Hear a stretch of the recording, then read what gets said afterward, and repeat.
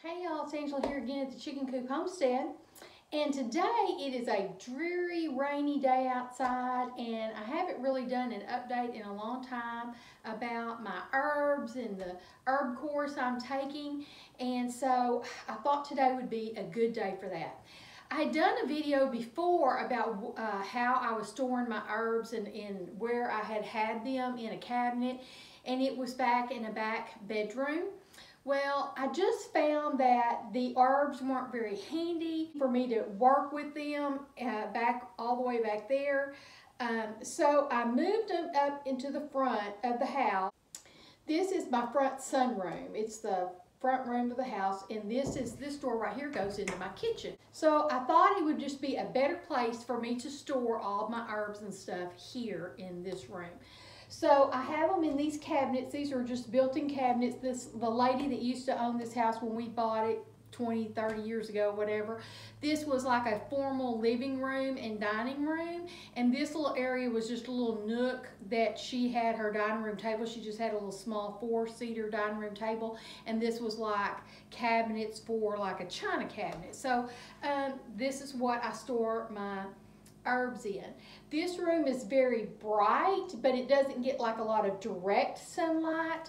And then so these little grate over these cabinets is good enough to cover my herbs from sunlight and a lot of light exposure. All right, so here is just a little bit more of some storage area. I have like my oils and my alcohol and some of my essential oils. I don't do a lot of essential oils, but some friends of mine have given me some essential oils, so I just keep them in this little basket. Mainly I use those for aromatherapy. I don't usually use my essential oils for any kind of herbal products or anything. Store my jars up here. I think I've showed y'all these before. These are those wee yogurt jars, and then I bought these online. These are a little wooden lid that has a seal on them. So this makes a really good jar for storing your herbs, and you're recycling this little wee jar. So I really like that. I keep a lot of anything I'm making teas and stuff in my little tea area in my kitchen. I use those. So those are them. And then I also save these were when my daughter had one of her babies. I saved all of the little beech nut baby food jars. I just really liked the shape. I had the lids, they're down below. So I really like these little jars as well. So mostly up here is just, like I say, my alcohol, my oils. I have vitamin E oil, which is a preservative for your herbs and things, like when you're making salves and oils, vitamin E is like a preservative. So let me just kind of go over with you. I put this jar up there because it has a little nick in the lid. So it's not a good jar for canning anymore, but it's a perfect jar for storing oils or herbs, dried herbs and stuff like this. So I wanted to keep it separated from my regular inventory of canning jars. Same thing on this one. It had some little nicks and stuff. So save your nicked up canning jars for storage jars. All right, secondly, okay, so these are my oils on this side, things that I'm already made oils out of, or that I'm going to make oils out of, or this is things that I have already made tinctures out of, or that are in the process of being made into tinctures. This is some extra of my wine, so I'll take that out of there. This is just leftover from Christmas. I had some peppermint candy.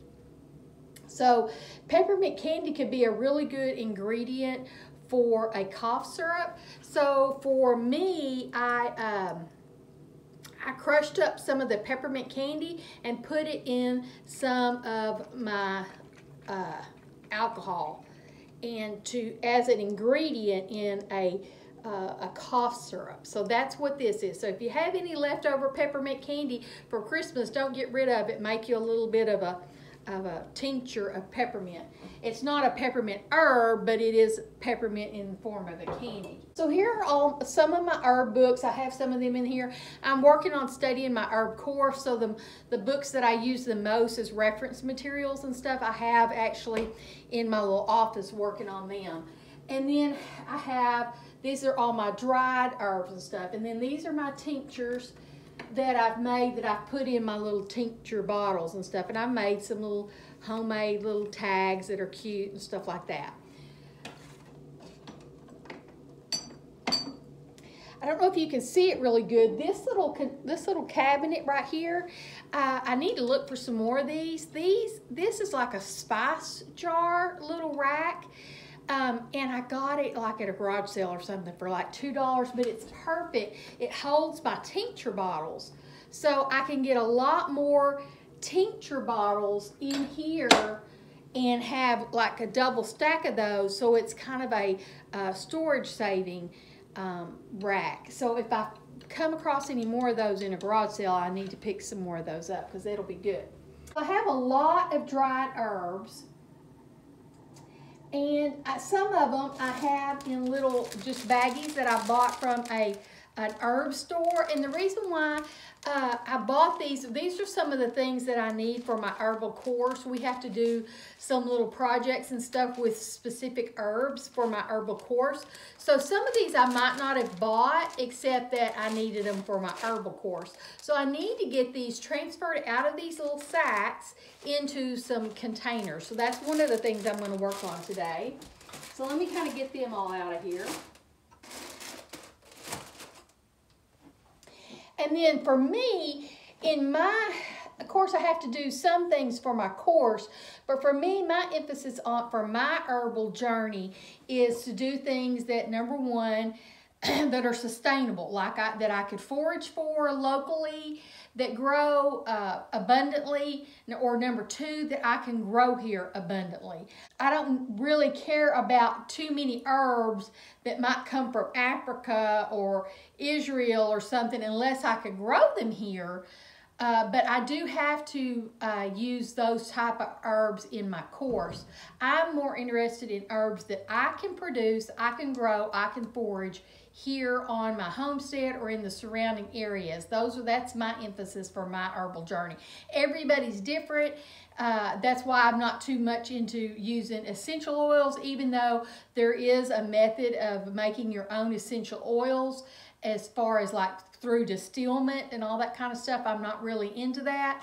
I can make an oil, but it's not a distilled oil. It is just an infused oil. I can make those. So I'm more interested in the very basic art of herbalism, what people used to do a long time ago as a form of healing or preventative medicine type things. Those are the things that I'm interested in. In my channel right now especially, I'm not going to be giving out any kind of medical advice. I might say something that I use it for as an example for me, but especially for me, because I'm a registered nurse, I'm not going to give out medical advice for you to be using. There's plenty of channels for that. Ones that I would recommend, number one, is I would recommend Homegrown Herbalist. He is a veterinarian. He has used these herbs in his practice on the animals that he treated. He is a licensed herbalist. He is also an extremely intelligent man. Because he's a veterinarian, he knows the science behind the herbs. His wife is a certified nurse midwife. She's used them in her practice.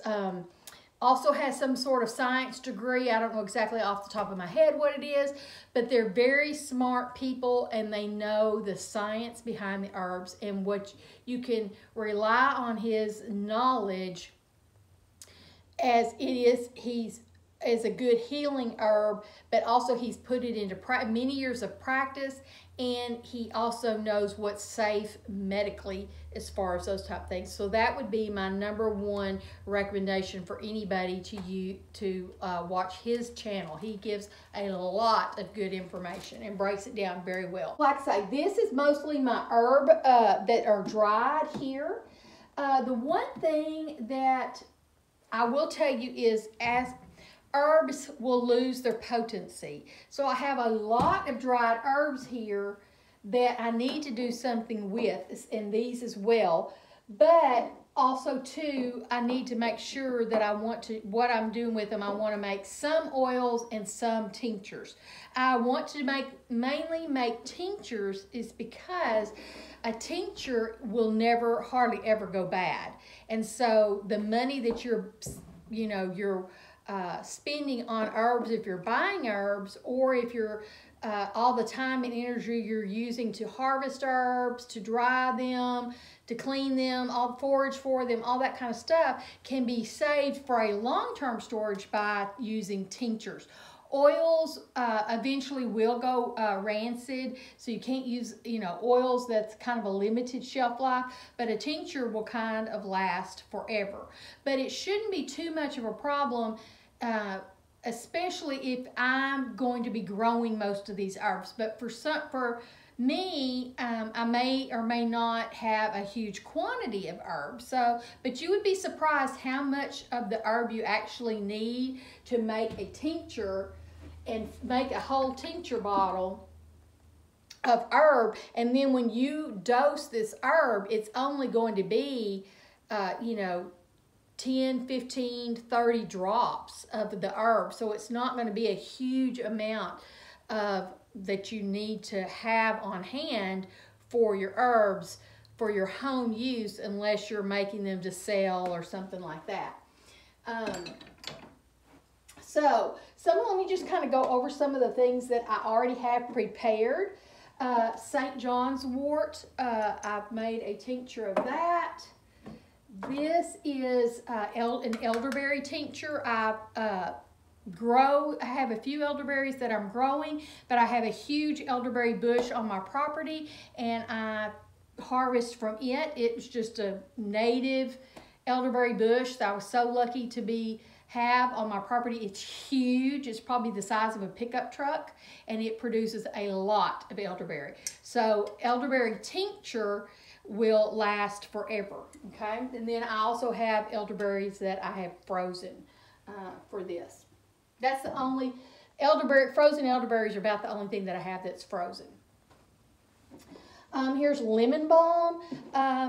I grow lemon balm, so I have harvested a lot of lemon balm. And here's another whole big jar of lemon balm. So I have a lot of lemon balm, and I also have a lemon balm tincture. I will say that is one of the herbs that I use a lot of, that I've made a tincture out of. It is very relaxing. I take it to help me go to sleep. And I love using my lemon balm tincture. But that, like I say, I'm not giving anybody any medical advice because I'm not a physician and I'm not a certified herbalist. That's just my experience is lemon balm in a tincture helps me relax to go to sleep. This is bee balm leaves. I'm going to use this.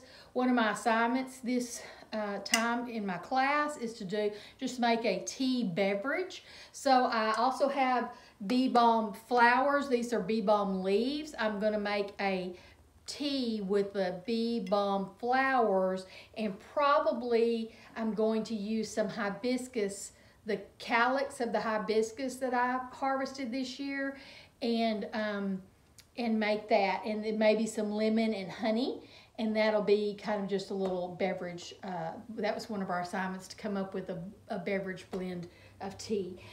These are ones that I've grown and harvested myself, is my bee balm and my bee balm flowers. So I have those.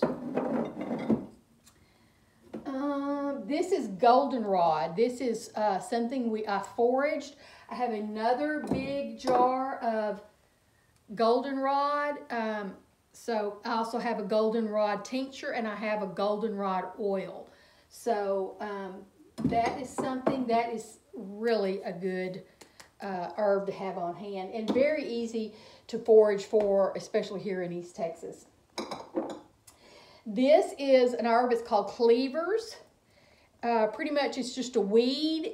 And when you learn about it, it does a lot of good things. But this is something that I foraged for in my yard. I didn't go do anything spectacular. And look how much cleavers I have. I also have a cleavers tincture that's prepared.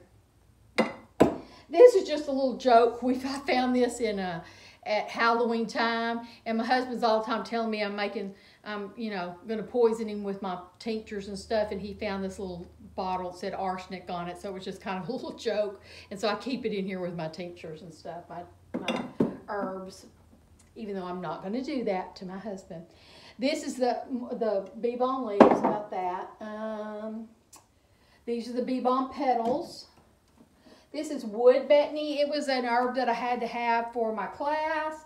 I really don't know much about it. I probably need to make a tincture out of that, and I haven't done that yet, so that's one thing. This is oat straw. Has a lot of mucilage in it, so it's very kind of coating. So that's something to have on hand. So is marshmallow root. It has a lot of mucilage in it. This is lamb's ear. It's still whole. See the whole lamb's ear? And what I have done here is lamb's ear. If you look up the history of lamb's ear, it was something that they used to stop the bleeding in wartime. And so it is they used to almost use it like a bandage. So that's why the leaves are whole, for any kind of applying it to any big wounds or anything, okay? So that's why I have lamb's ear. And I grew this and just harvested it myself. So it was very easy to grow and harvest. This is just mint, you know, good for teas, things like that. Grew that in my yard. This is a valerian tincture that I have going. I need to strain it. It's in the nervine family. It's very good for that type of thing. If you look up what nervines do, a valerian is in the nervine family. So that's one of the things I've got to do is strain this and get it put up. So I'll set that out. That's something I need to work on. This is another tincture I have going. Dr. Patrick Jones in the Homegrown Herbalist talks about as a kind of an emergency medication. It's cayenne tincture. So you could research that in his channel about cayenne tinctures. But I need to strain this and get this going. So I'll set that out. A lot of these I've done, I need to get strained. This is catnip. It's also another nervine, and so I need to get that strained. And if you also see, I use a lot of, this is like a pasta bottle. You can use a lot of those bottles that you save for your herbal tinctures to make those. Instead of using your really good bottle or your really good mason jars, use your saved bottles for that. This is horehound. That can be made into a really good cough medication. So this was horehound tincture that I have ready. I've already strained. This is violet leaves. Violet leaves, don't remember exactly about violet leaves, but these were ones that I actually picked in my yard. I actually have a lot of wild violets that grow in my yard. They just come up. They're kind of a nuisance. They grow everywhere, even though I like violets. But once you grow violets, they don't want to stay in the bed that you grow them in. You will find them all over your yard growing. So instead of turning that negative into a positive, make a violet tincture. So I need to strain that out. And see, you can take a small amount of herb and, you know, make just this little jar would fill up one of those little bottles for a tincture, and then you have enough for your personal use. It doesn't take a whole lot of herb for all that. Here's another one I need to strain. This is nasturtium leaves. So it is kind of like a good antibiotic, I think. These were some that I grew as well. And you can see I've reused a bottle, so I need to get that one strained. This one is skullcap. I also grew skullcap, but I also think I had bought some skullcap at the very beginning of our course when we were doing nervines. And so I think this is not the one I grew, but the one that I had purchased, and I made a tincture out of that. I have goldenrod tincture. I have a hops tincture. This was actually from some hops that I bought, but that is one of the things I want to try to grow, is grow some hops. Not for beer making or anything like that, but I want to have it on board for more tinctures and things like that. I think that would be great. This is mullein leaf. It's a mullein leaf tincture. This was something that I actually purchased, but I have foraged for it as well. So I just see, and look how little bit of that I made. I just had a little bit of mullein leaf, and so I just made a small little tincture, and when I strained it, that's all that I had for it. But that little, and I reused a little garlic bottle jar for that. This is dandelion flower tincture. This is more cleavers tincture. This is more dandelion leaf tincture. I have dandelion flower, I have dandelion leaf, and there's also dandelion root. So those are all good. I have a basil tincture. I have a rosemary tincture, a raspberry leaf tincture. That was actually one of the ones that we needed for our classroom for an assignment. So I just bought a little bit of it and made a tincture out of it.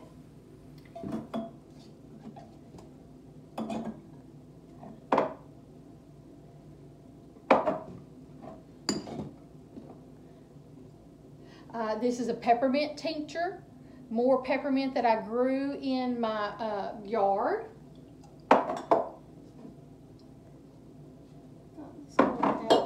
Oh, here's a parsley tincture. More just parsley out of my yard. Made a tincture out of it.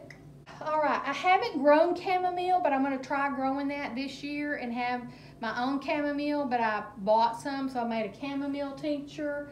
I made an astragalus root tincture. This is, of course, the St. John's ashwagandha tincture. Those were all two for part of my assignment for my herbal course. Of course, more mullein tincture, more goldenrod tincture, more dandelion leaf tincture, more cleavers tincture, more dandelion flower tincture. I have bee balm tincture, peppermint, more hops. Oh, I have a clove tincture. Now this is one, I will tell you, and I don't mind telling you this one, because I worked for a dentist before I became a nurse, and the medications that they use to put inside a root canal actually has some clove in it. That gives it that smell. Sometimes that smell that you smell inside of a dental office is clove. And so I made a clove tincture. I had clove, I can't remember if I had whole cloves or whole clove powder, and then I made a tincture out of that, and that's a very good toothache medication.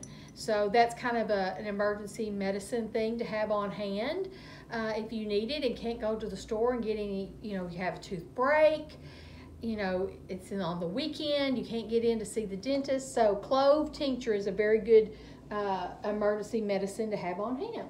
So I have a friend that's doing the course with me, and she and I kind of trade off sometimes the things that she makes. She makes extra of, she gives it to me. I give her the things that I have extra. So this is pine oil that she made. I have goldenrod oil. That's really good. I have a comfrey salve. This is one of the very first salves I made. I probably didn't know exactly what I needed to be doing to make it, but I really like this country salve. This is just a lot of kind of the residual powder that didn't get strained out, kind of settled to the bottom, but that's okay. So this is my comfrey salve. I have more rosemary oil, and I have more dandelion oil, a little dandelion. I love my rosemary oil. I keep it, a little jar of it, lotion for my hands that I keep beside the couch at night, but also I use it, I have a little bit of carpal tunnel, and I can use that rosemary oil, and it helps my carpal tunnel. But my carpal tunnel is not really bad or anything like that, just a little, sometimes my wrists hurt, but if I use that rosemary oil, it helps with that. So that's kind of one of the things that I use my rosemary oil. I also have some lavender oil. I love my lavender oil. It turned out great. So those are some of the things that I have made. This is actually an orange peel tincture. It's almost like you're making an orange liqueur, but that's my orange peel tincture, and you can see how orange the liquid is. It's going to be really good. Oh, let me tell you about some of the herbs that I bought that I'm going to make some things with. So this is Balm of Gilead buds. I'm going to make a Balm of Gilead oil and maybe probably a salve. First you have to make the oil, then you make the salve. So I was really excited about this. This is, you know, goes all the way back to biblical times. So I was very excited to get this Balm of Gilead. I knew I wouldn't be able to grow the Balm of Gilead, so I might as well purchase that. This is plantain. I finally figured out what plantain looks like in the wild. We have what I see on our property is the little minor plantain, not the major plantain. And so what I was expecting, what I would see in the books would be this big, huge plant, but mine are actually very small. They're only about 3 or 4 inches across. But I do have those here on my property. I didn't figure this out till late last year. So that is one thing that I do plan on foraging for here on my property, and is plantain. But I did go ahead and buy some so that I could get something going with my plantain. So this is lobelia leaf. It's a nervine. It was one of the things that I needed for my first course, but they were out of it. So when I went back the second time, they had some lobelia, so I'm going to make a tincture probably out of that. This is calendula flowers. There's tons of information about calendula, making calendula salves, all that kind of stuff. It's a good healing medication, and the little flowers. I do find that I have a hard time growing calendula here. I'm going to keep trying, you know, but I have talked to some of my master gardeners, and they do say it's kind of hard to grow here. I think we're too wet. So I did buy some calendula so I could make my own calendula salve. But I do know one of the garden stores here in Mineola, they have grown it and raised it enough to make calendula salve. So I'm going to talk with her and see if she can give me some pointers on calendula. Okay, yarrow flower. I have yarrow growing, but I don't have enough of it to have a really big harvest yet. So that's one of the things this year. I'm going to probably buy more yarrow plants and get a good thick little patch of yarrow growing so that I can start harvesting it. This is yarrow flowers. Yarrow flowers is kind of like the lamb's ear. There's lots of history that goes all the way back, and it is called the soldier's herb. It is another one of those things. It was prevented infection and all that kind of stuff and help with wound healing. So yarrow flower. White willow bark. White willow bark is another very old herb that Indians have used for years and years and years. It's a nervine, it's a painkiller. And so we do have willow that grows on our property. I don't know that it is white willow, but all willows have the same properties. It has the same properties as aspirin.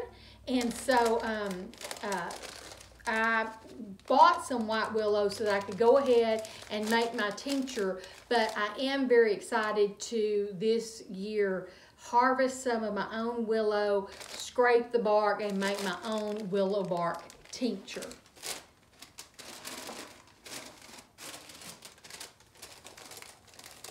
Okay, feverfew. I don't grow feverfew.